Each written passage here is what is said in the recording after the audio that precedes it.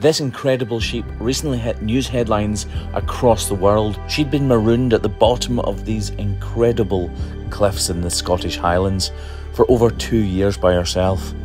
Cammy Wilson and myself, the Hoof GP, and a bunch of like-minded friends and family hatched a daring plan to rescue her from her peril.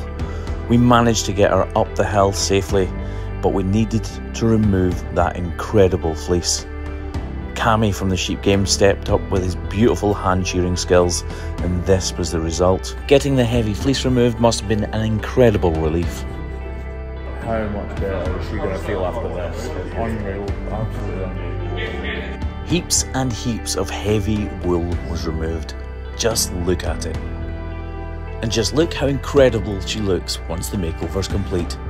She is not in the slightest bit bothered by the human attention. She actually seems to enjoy it.